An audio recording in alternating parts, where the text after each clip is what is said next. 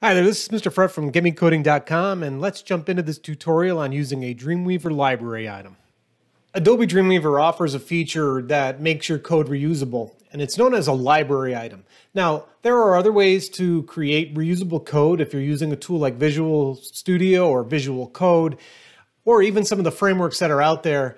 But this is one that's really interesting to use because it keeps all of your assets centrally located right at your fingertips, and it accelerates some of your page development. So let's just take a look to see how they're utilized. All right, I'm going to come in here now and I'm going to create a new HTML page, and I'm going to go ahead and select the Bootstrap framework here, and I'm going to go ahead and create new, but I'm going to exclude and include a pre-built layout, and I'm going to click create. Now, one of the things that it says, if you already are working with some, you can overwrite. I'm going to go ahead and do that. And then I'm going to come in here.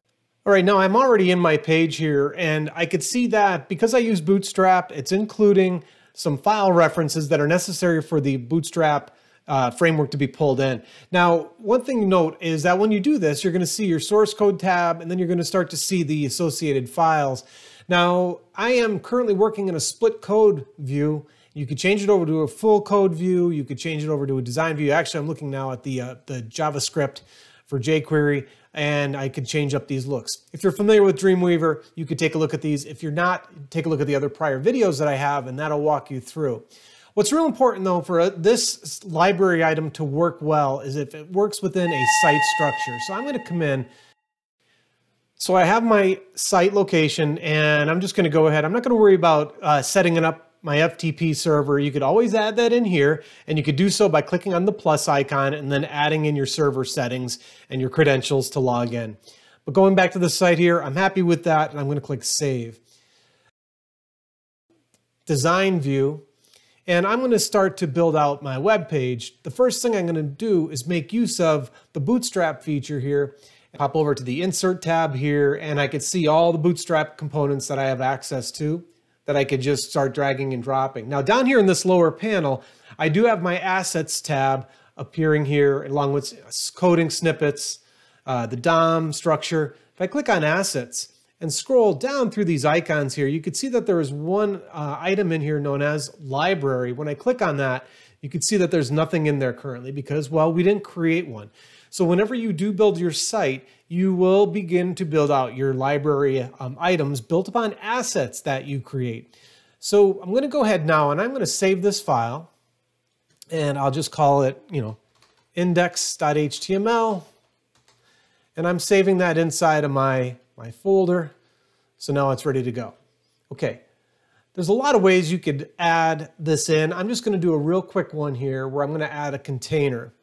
When I add that container here, it reminds me that Bootstrap-based responsive web design in live view, you could see it there, right? And I'll say, okay.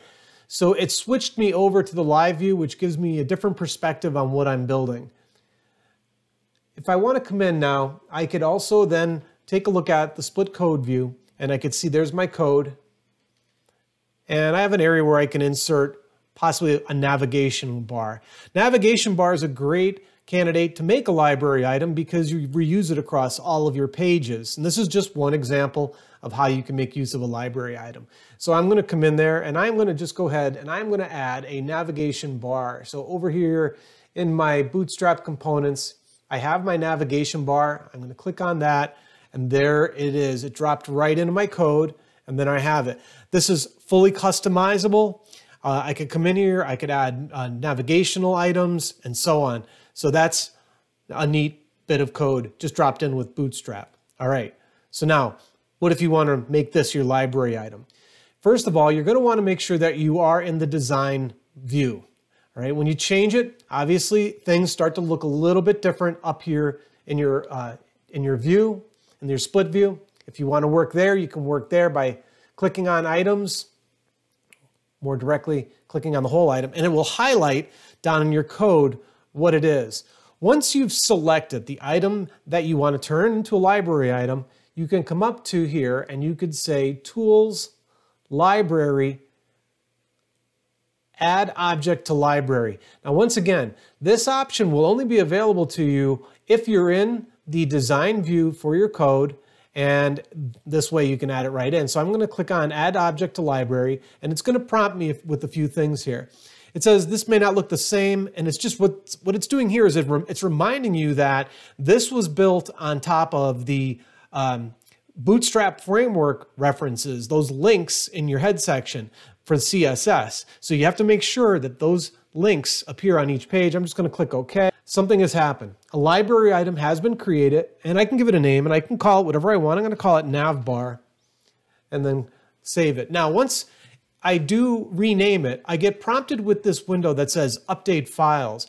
This is the key to the library items. Okay, when you build a library item and you place it on individual pages, you can then go to the library item, make the change to the library item, and when you go to save it, it will then make the changes to all of your pages that are using that library item. And that's what's really cool about it.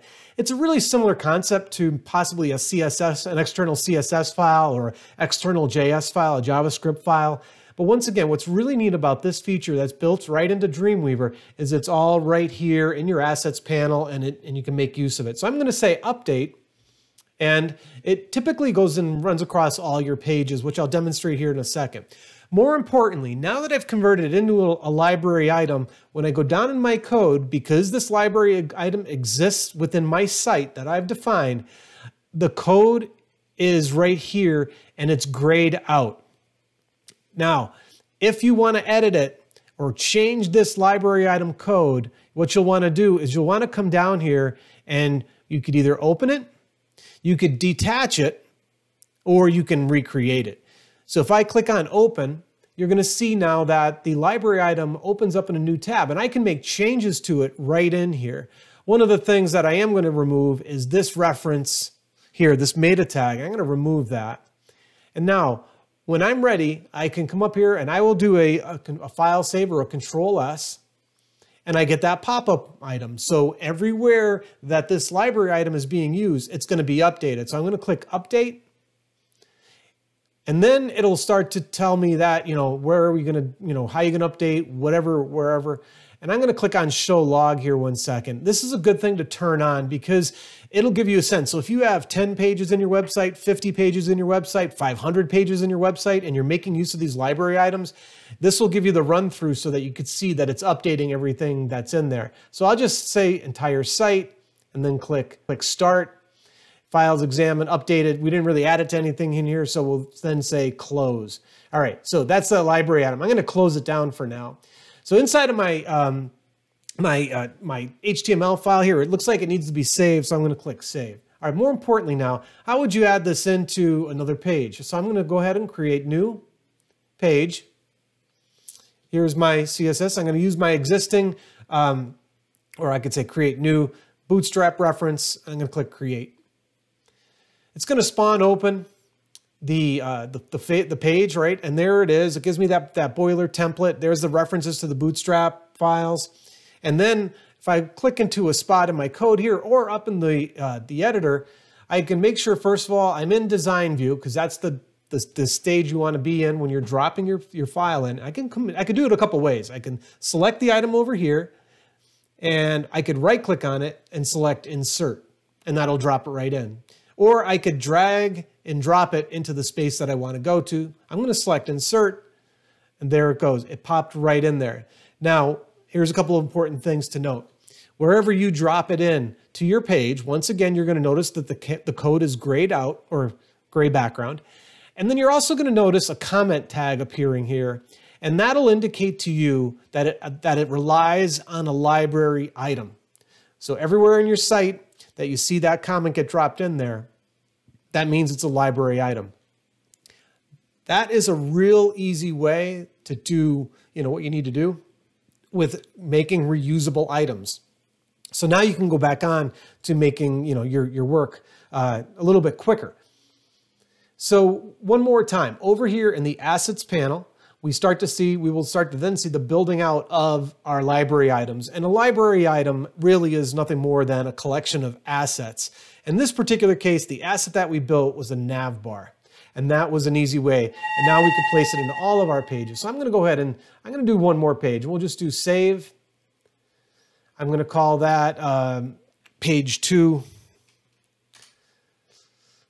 And I'm also just going to I'm going to recreate another page real quick, and I'm just going to do save as, and I'm going to call it page 3.